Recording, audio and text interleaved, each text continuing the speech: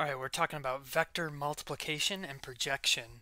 So I have this example here with vector p, which is 2 in the x direction, minus 1 in the y direction, 2 in the z direction, and vector q, 2 in the x direction, minus 3 in the y direction, and 1 in the z direction. And we're going to find all sorts of good things here, starting with a, which is p dot q, so the dot product. So for the dot product, this is the scalar multiplication of p with q. So we're going to take the x component of p times the x component of q. So that's 2 times 2. So I'll just write that here, 2 times 2, plus the y component of p times the y component of q. So that would be minus 1 times minus 3, plus then the z component of p times the z component of q, so that's 2 times 1. So this is the way the dot product is defined mathematically. So we have 4 plus 3 plus 2, right? So that's 9, and that's the answer for part A. Alright, part B, not to be outdone, we're going to do the cross product, p cross q. So this is the vector multiplication. So the way you do that is set up this determinant. So we're going to go put the ax there, ay here, az here, and then we're going to put the p components here, 2, minus 1, 2, and then the q components underneath, 2, minus 3, and 1. So we need to calculate that determinant. So the way we do this, if you're not strong in linear algebra, remember that we start here with this guy, and then we kind of cancel out these things, right?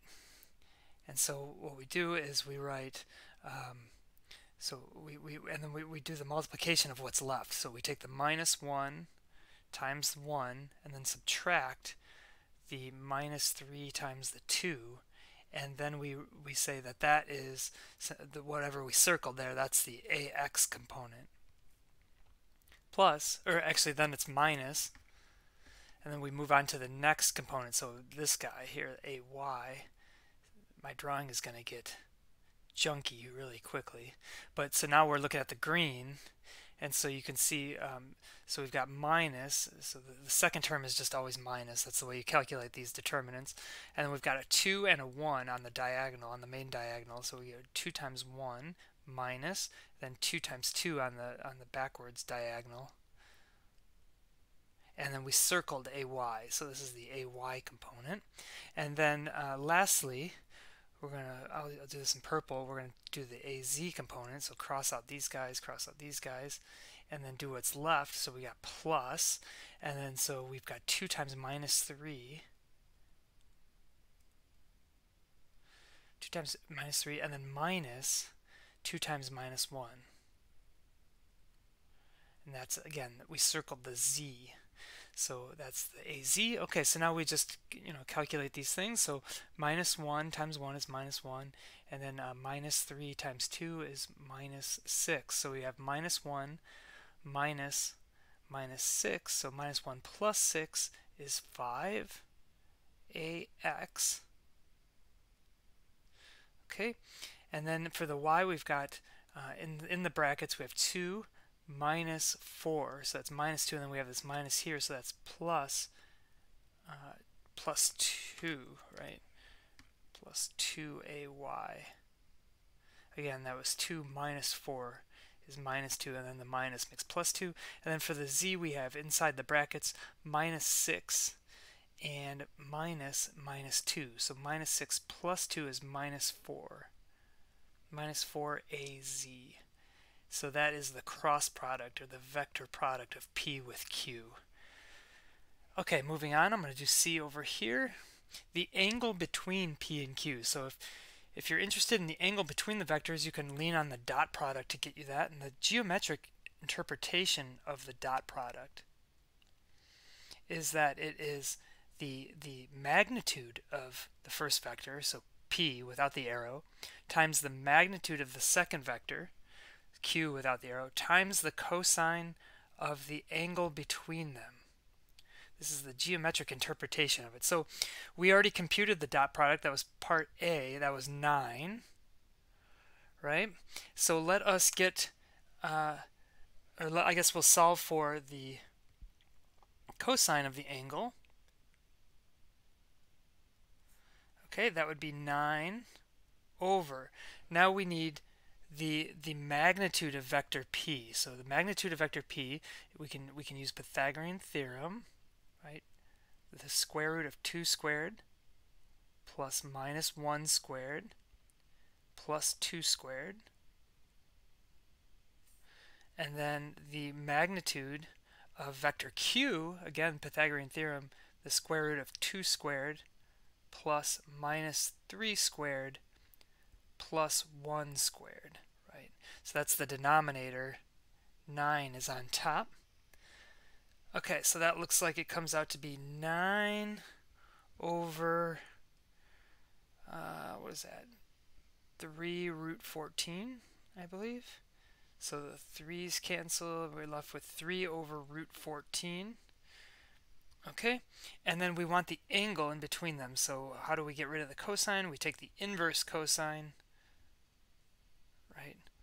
The inverse cosine of 3 over root 14, and that is 36.7 degrees up to 3 significant digits. Okay, so what we've got is like vector p here, and then we've got vector q, q here, and so this is 36.7 degrees.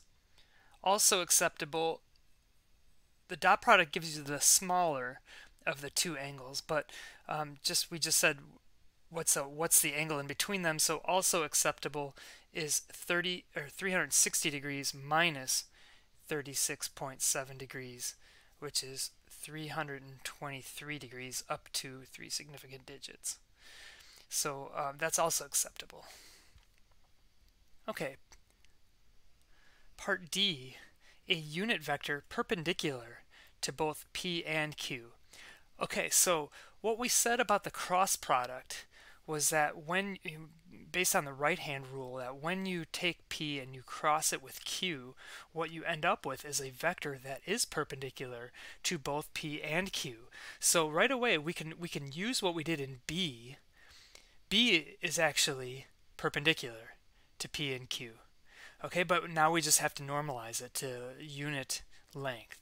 So what we can do is just take 5ax plus 2ay minus 4az and divide it by its own length. So its length is 5 squared plus 2 squared plus minus 4 squared, square root of that.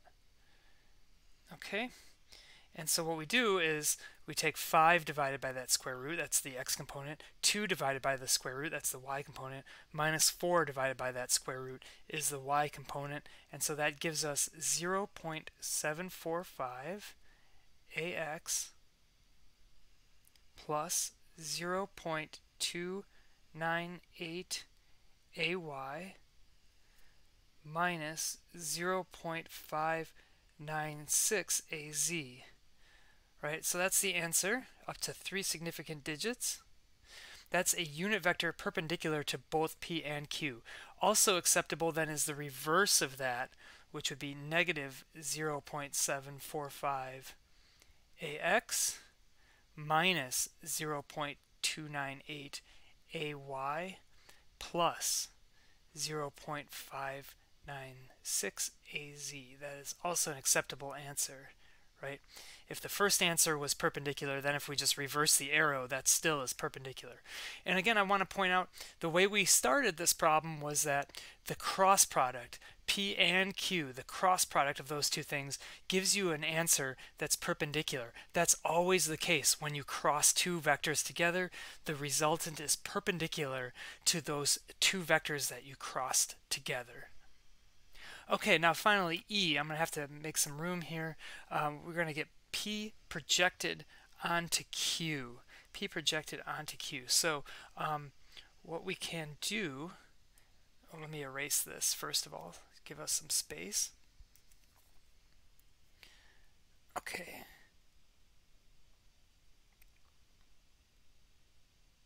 Okay, so here's part E.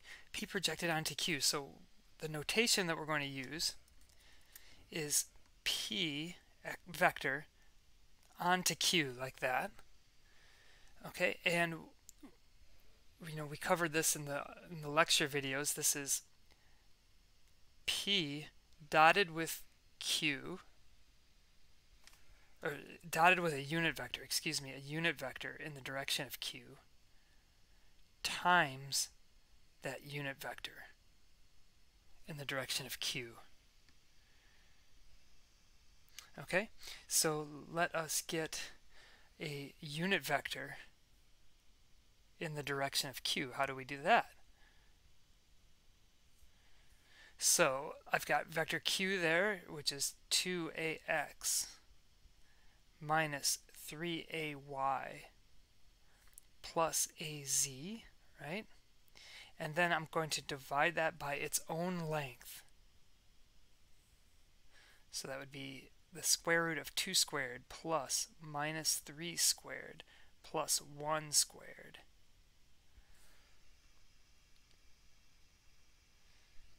Okay, and so that gives me 0.555 ax minus 0.802 ay plus 0.267 az. Okay, that's the unit vector that points along Q. So now I need to just carry out this thing here, P dot that unit vector times that unit vector. So when I do P dot this unit vector, I take, remember the dot product is the x component times the x component. So I'll have P subscript Q equals, so I'll have 2 times 0.555, right, up to 3 significant digits. That will be my, so I've got 2 times 0.555. Then I've got, in the y direction, I've got minus 1 times minus 0.802. So plus minus 1 times minus 0.802. And then in the z direction, I have a 2 and I have a 0.267. So plus 2 times 0.267. So that's the dot product. Everything in the brackets is the dot product. Then I take this and I multiply by vector a sub q, that unit vector in the direction of q, which is this thing here. So I'll just put a sub q there for right now. And so when I compute the dot product, I compute everything in the square brackets. That gives me a number, right? So I get that number, and then I take that number times each one of these components.